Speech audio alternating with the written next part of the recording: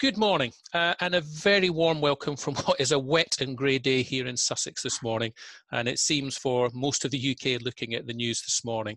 I do hope that this session will look at, that how trust plays a key part in the DNA of any business can add a little brightness to our days today.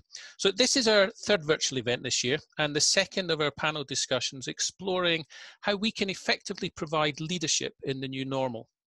In today's discussion, we're going to hear from our guests from different businesses about the impact trust has on effective business relationships.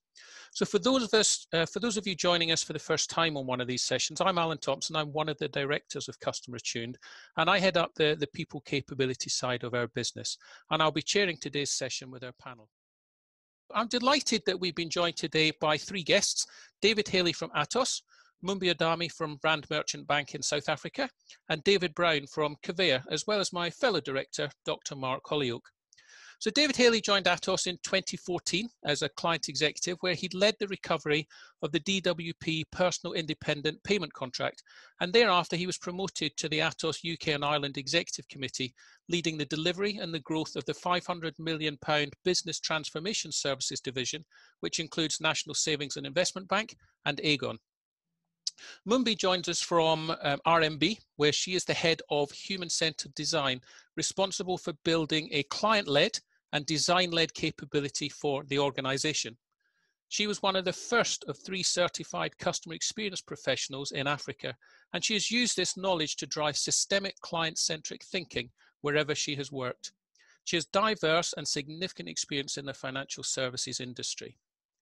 And our third panel member today is David Brown. David joined Covéa Insurance in 2016 as the head of Northern Region for commercial and high net worth client business, where he was responsible for P&L growth in the north of England and Scotland. In his current role, he now leads the development of broker and end customer propositions in the commercial business, and therefore understands the critical importance of trust in business relationships. And joining them for today's discussion is Dr. Mark Hollyoake, who proudly attained his doctorate earlier this year on the subject of B2B Trust.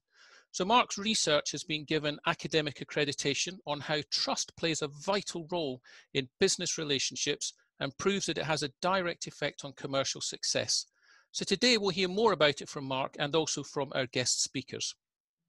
So over the next 30 minutes or so, all three of our guests will be sharing their unique insights and their views on the trust factor as they adapt to drive their business forward in the challenging environment in which we're all currently facing.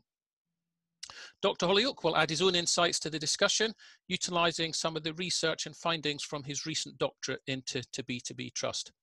So I think with that in mind, Mark, before I actually come to our guest, I think it'd be very useful to get you just to set the scene by sharing what is meant by trust in a business-to-business context. Yeah, thanks, Alan, and welcome everybody.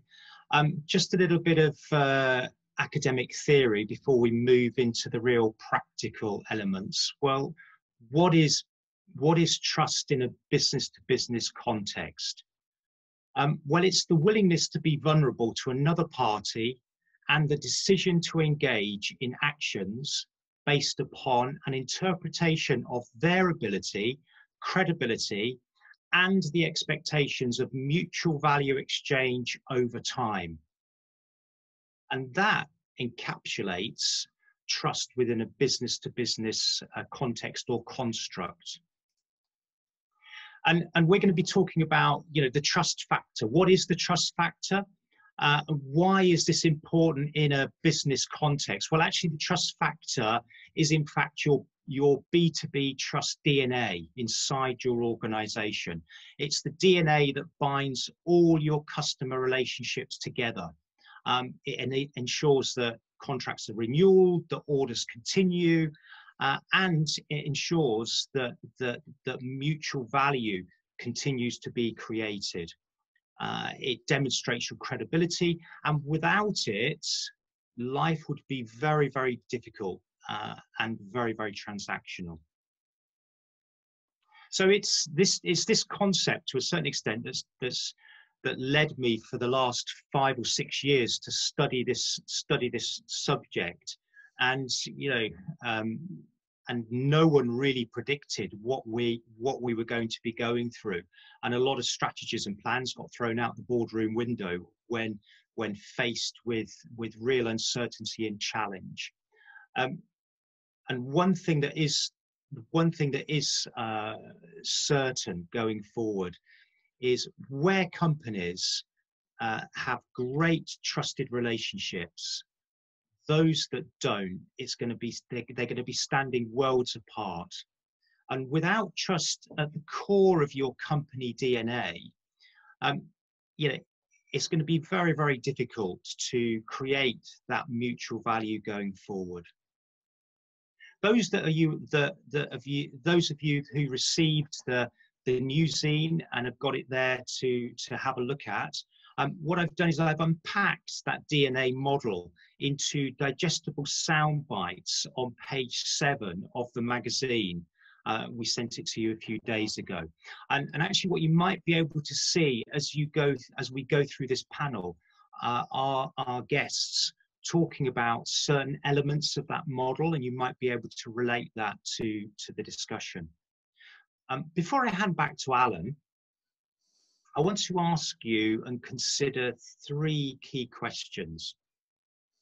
The first one is that if you're going to invest time, energy, and money into a product, are you that it will deliver what you intended? And do your customers have the ability to take on board your insights and turn them into mutual commercial benefit? And lastly, how many joint working solutions do you create with your suppliers? Or if you're a supplier, how many are you doing with your customers? So I'm going to hand back to Alan now, and we're going to hear from some of our panel. That's great. Thank you, Mark, for that contextual introduction. I think that was really, really valuable.